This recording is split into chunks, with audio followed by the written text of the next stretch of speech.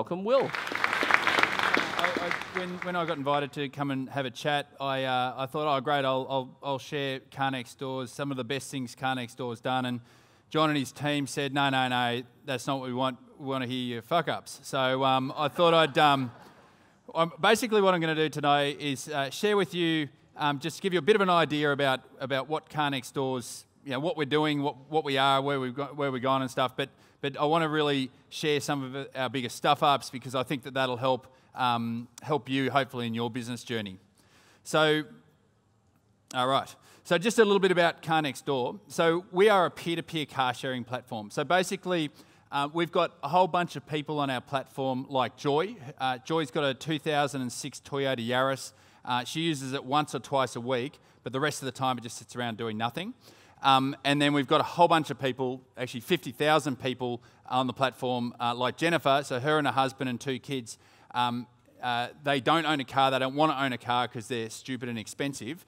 So they just use CarNextDoor's car on the platform when they need it. So we've got a technology that basically lets Joy share her car out when she's not using it with Jennifer.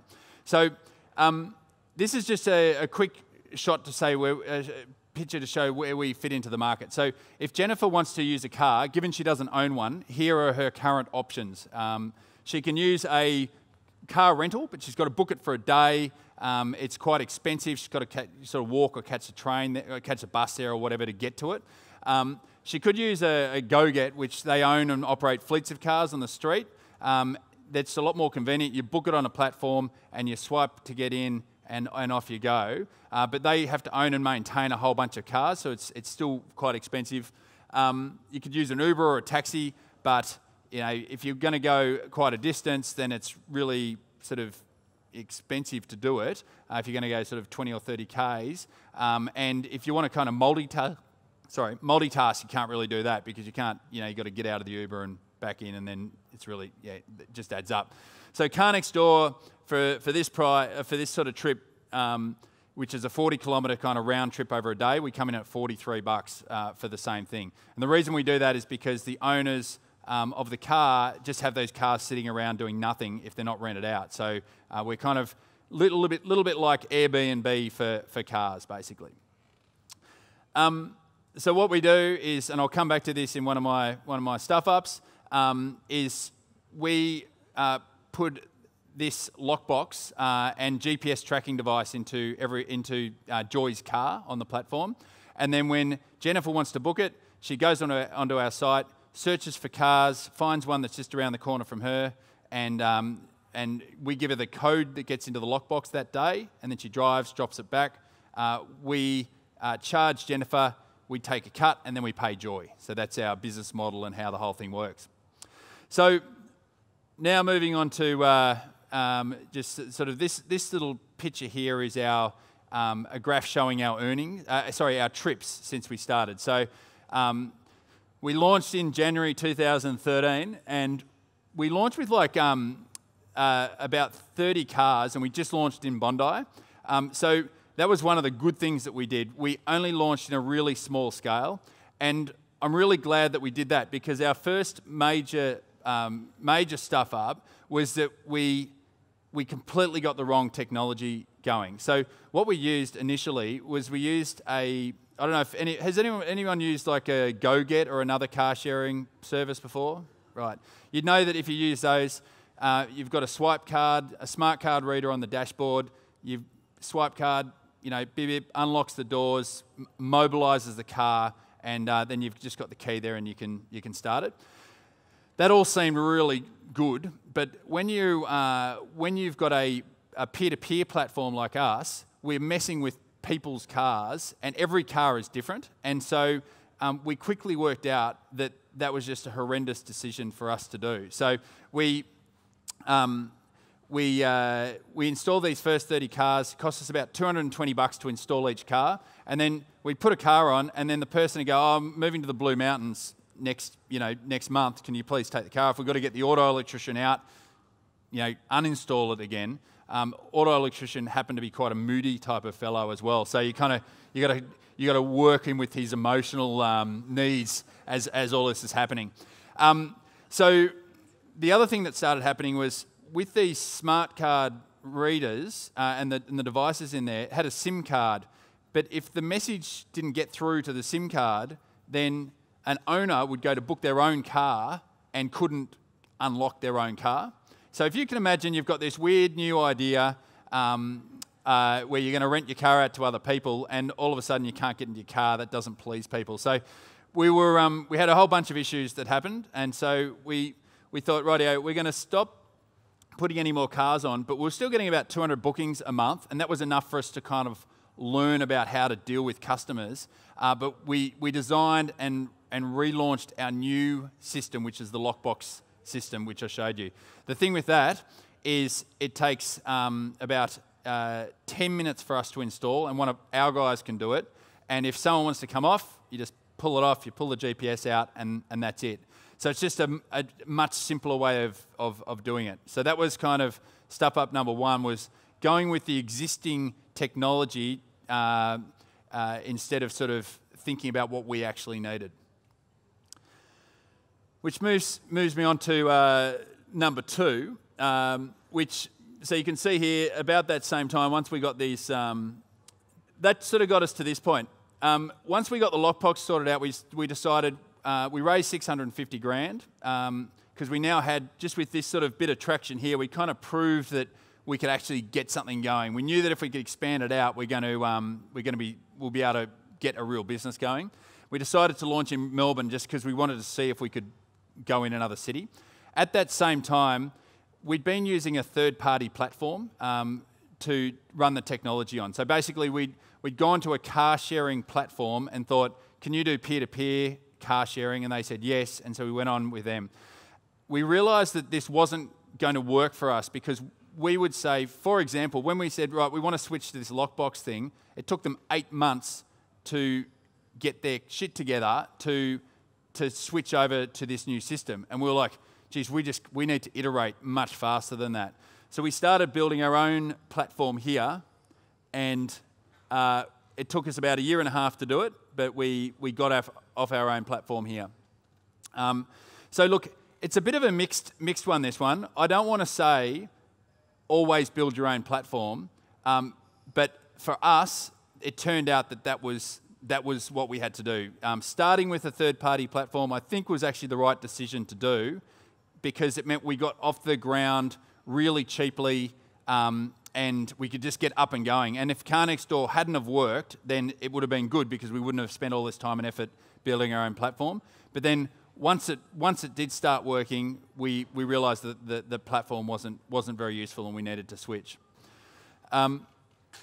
So you can see there, we then sort of went on. So this is when Steve came on. We did a $1.6 million raise, and we saved the last $300,000 for Shark Tank, which was interesting because if you've already raised 1.3 from good investors, it makes the negotiation quite good on Shark Tank. They can't do their usual, chop your price in third. And then just after, as that round was finishing up, Caltex have decided that petrol's probably not the fuel of the future, and so they're trying to work out where they fit into this new transport world, and so they've invested $2.7 million into us as well at that point.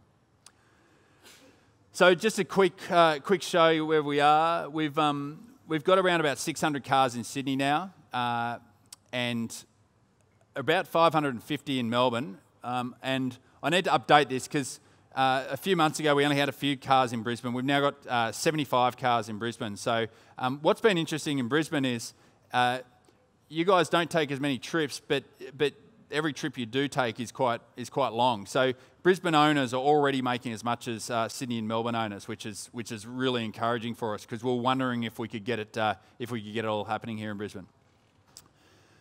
So look, I've just got a few little bonus fuck ups for you. The first one, I find this quite humorous because it just makes me look like an absolute tool. I needed to, my first business was a mortgage broking business, And when I set it up, I thought, right, I'm just going to go to some website and get myself a company set up. And I think I was able to do it for $150 or something like that. Didn't get any advice about how I should set it up. And I set it up as a company and then got the mortgage broking business going, ended up sort of building up to a team of 19, had a whole bunch of stuff happening, running quite a bit of money through it. And went to see my accountant and he was like, you know, mate, you should have set this up as a trust because if you sell it, then you'll be under this $5 million threshold thing and you'll only pay half the amount of tax compared to if it was a company. So I was like, well, that's annoying. So I went to all this effort to switch the company to a trust, which is quite difficult. You had to do it over time and sort of gradually, basically spend a whole heap of money and time switching the company over to a trust. And even when I did sell that business, I ended up paying more tax because of my initial lack of getting advice to set it up. So then, when I started Car Next Door, I thought, right, I'm not going to make that mistake again. Spoke to my accountant, and we decided I'm going to set this one up as a trust. And so, set Car Next Door up as a trust. All good. Went to get the R&D tax organised. You can get if you're doing a lot of R&D, then you can get about 45% back from the government each year, and find out that you can't get R&D tax incentive if you're a trust, only if you're a company. So, think went great. Need to switch that company, the trust, into a company. So my first company I set up, first business I set up as a company, it should have been a trust. Second one I set up as a trust, should have been a company. So I guess the little moral for that is, get really good advice when you're setting it up. It doesn't seem like it matters. Like you kind of think, oh, it's just one of those quick decisions, I'll make it, but it's worthwhile getting that one set up. And the final one that, or the final one that I wanted to talk to you about is when we first set up the platform, everyone who was on it was just a good person, no issues with any dodgy borrowers or anything. And then as we started to get bigger and got better known, we started getting a few sort of unsavoury elements on the platform. Now these weren't people, they weren't sort of stealing cars or anything like that, but these are people, basically they'd take a trip and eventually drop the car back, probably late because they're pretty irresponsible, and then we'd go to charge them and we just couldn't get any money off them because their credit card had no money on it. And so what took us a while to work out was that if we charged a pre-auth, so it's just like if we took a few $100 or held a few $100 off their card or just checked that their card had a few $100 on it, then basically the moment we started doing that, those issues dropped from like, having sort of 10 issues a month like this down to absolutely nothing. So it's one of those things that, intuitively we should have really thought through a lot earlier, but we're a bit slow on it. So look, the moral of all of this is I've kind of presented some of these things as stuff-ups, but we want to be making a lot more of them because if we hadn't have got the business going at the start, we would have never have known that the smart card reader wasn't going to work. And if we hadn't have sort of, you've basically just got to get out there and take those steps and make those stuff-ups in order to realise what the next step is. Like often, I don't think human brains are good enough to be able to foresee every possible outcome that might occur. So what you got to do is you just got to have a good think about it. Take the first big step that you can to get out there and get into the market and get interacting with people. And then from there, you'll realise where you've stuffed up, and then you can start sort of making changes and get to the next place. And you realise you've stuffed up again. So we've got plenty more stuff-ups ahead of us, but we'll keep on stretching ourselves so we get the opportunity to make those stuff-ups. So look, 22 seconds on the clock. I'll finish up there. Thanks very much, guys.